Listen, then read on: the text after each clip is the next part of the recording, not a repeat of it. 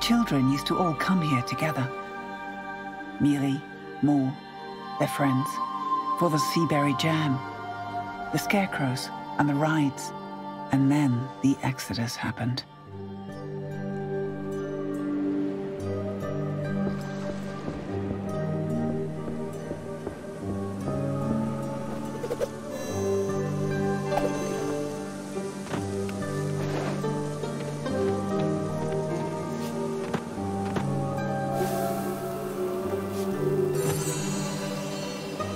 The smell of sea berries fills her nostrils. Or is it a scent lingering in her memories?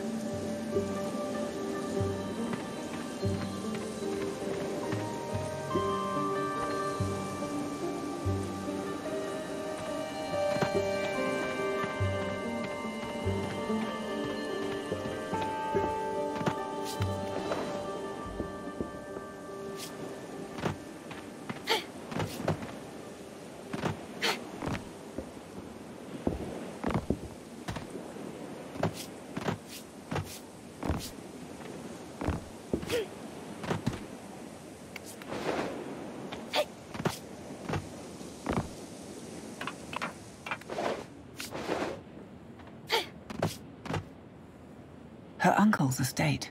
He should be inside, with the windows shut and doors locked.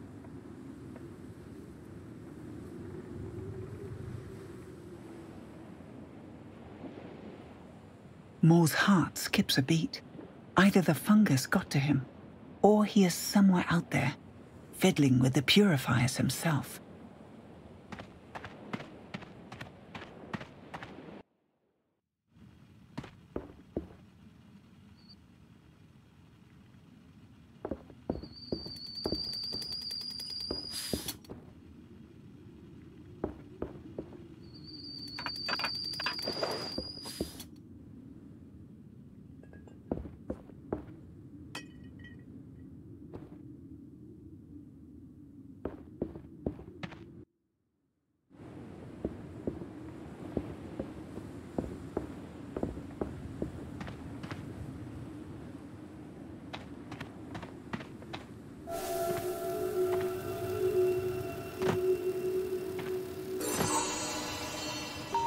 Mo remembers every one of these masks, the people who once wore them, the lingering memories of people, in one way or another, now gone.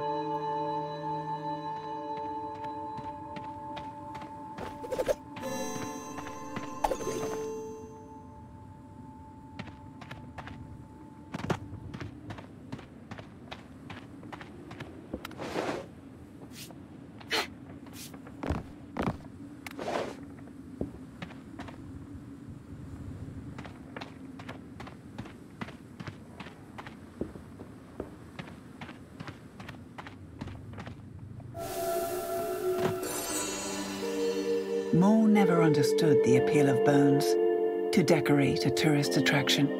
It's authentic, her uncle would say, but he'd always dodged the question of whether the bones were from a whale or another large creature.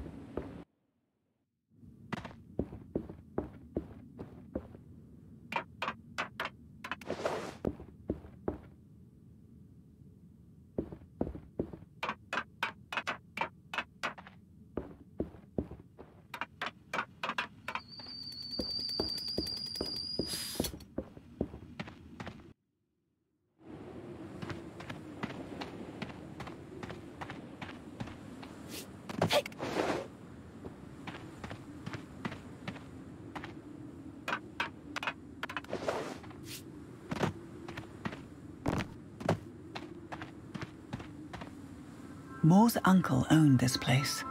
He still somehow does.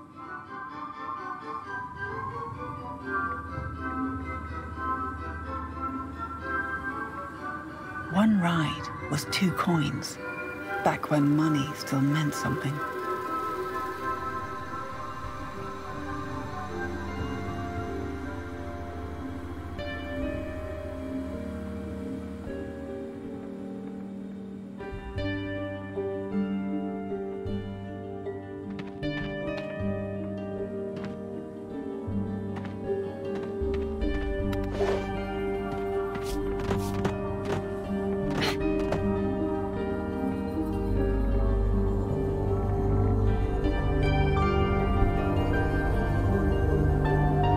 The machine looks intact. It is resting, waiting for a spark.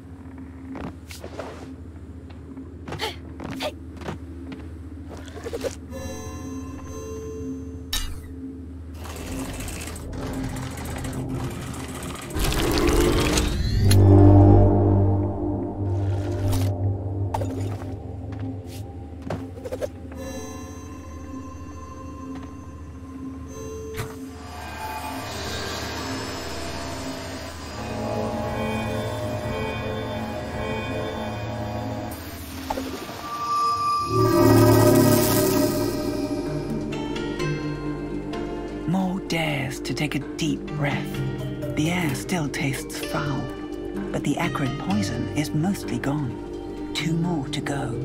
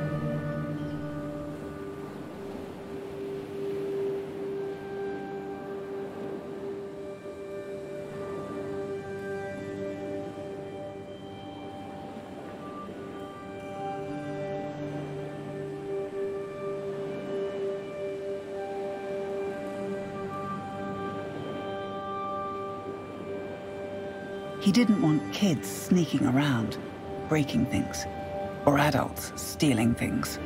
But Mor was always welcome here. Mor was family.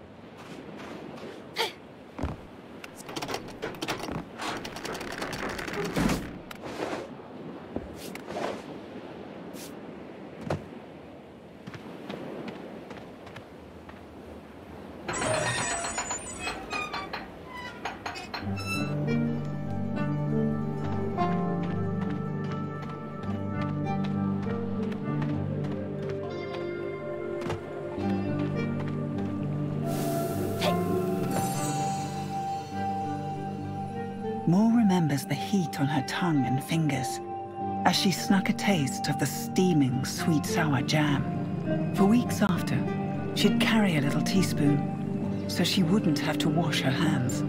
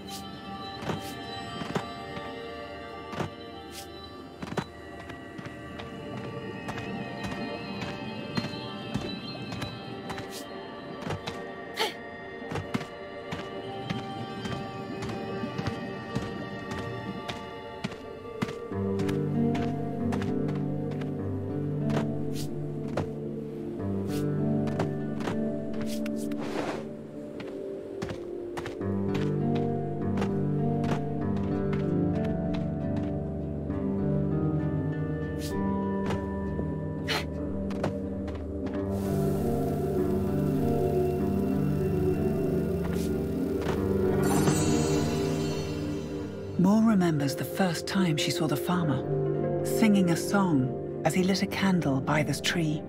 She didn't understand what he meant until later, that things are only gone when they are forgotten.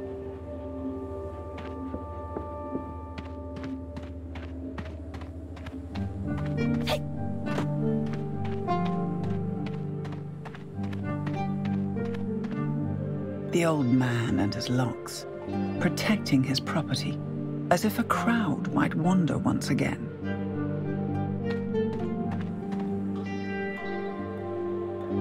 Mor takes in the sour scents of the fermented berries, deeply curious to know their taste.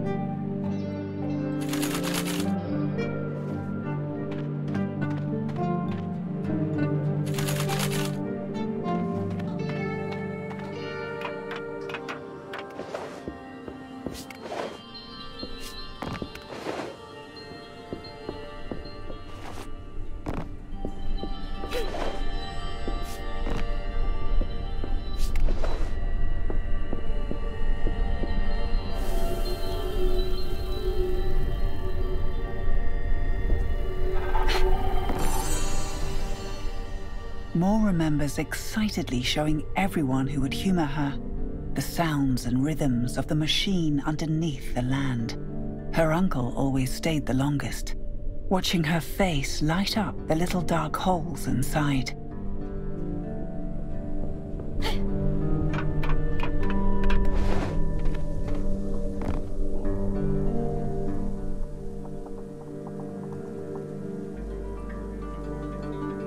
The old wood groans, dreaming of past revolutions, resolute to be a solution once more, before turning to dust.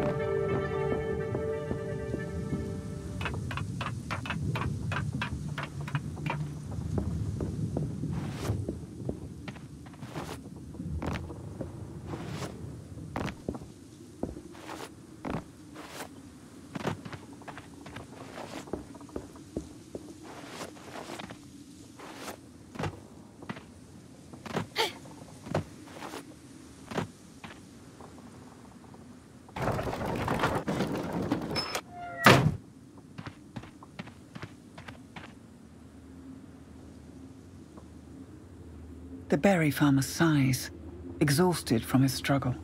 Living things are his purview, not machines.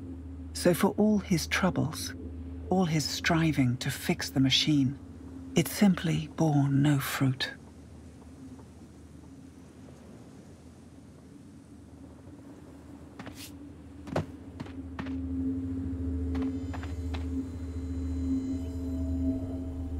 Mor frowns, her frustration growing. She warned him not to toy with the machines. Mor's uncle huffs, disappointed at his niece's rudeness. For heaven's sake, was I meant to just watch as the poisonous dust slowly settled around my island?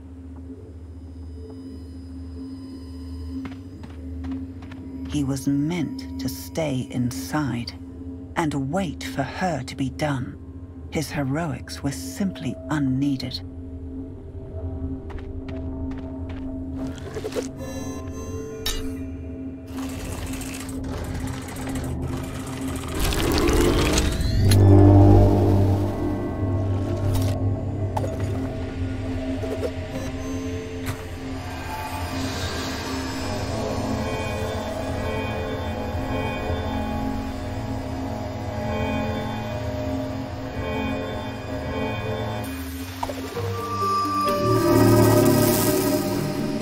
Everything is responding the way that it should. Looks like the old man didn't touch anything important.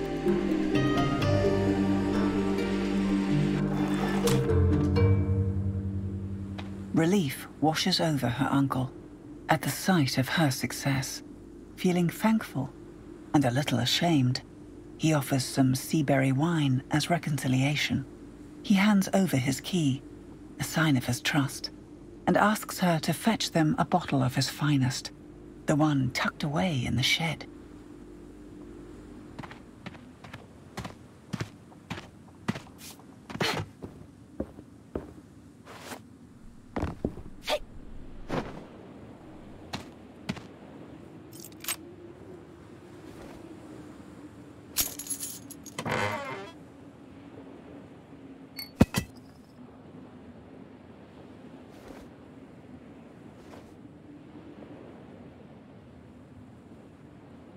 Maybe she is being too harsh on her uncle. He is only trying to help, after all. Mor considers the bottle in her hands and spending a small moment with the farmer. But too many lives are in danger. Too many things are at stake. The glass will simply have to wait.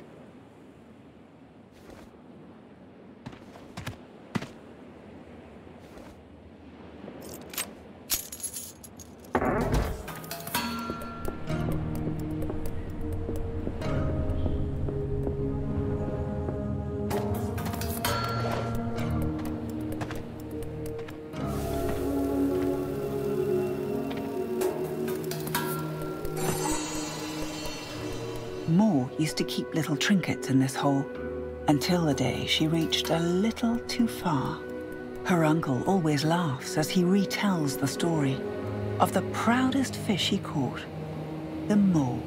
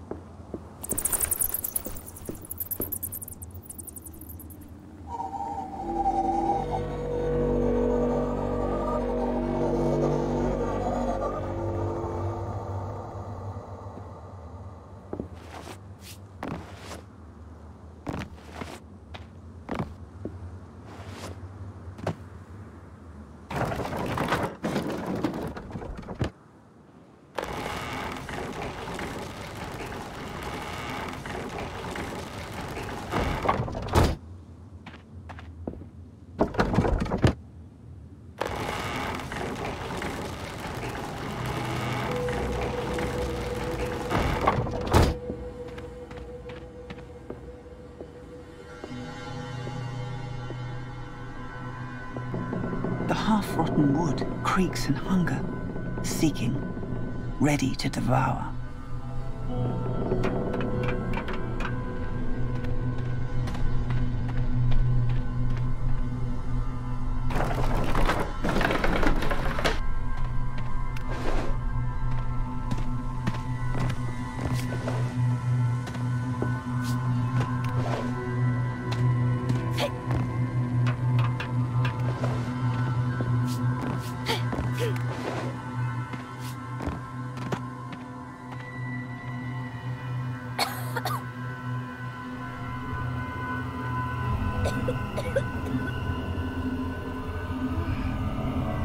I can take it, she whispers.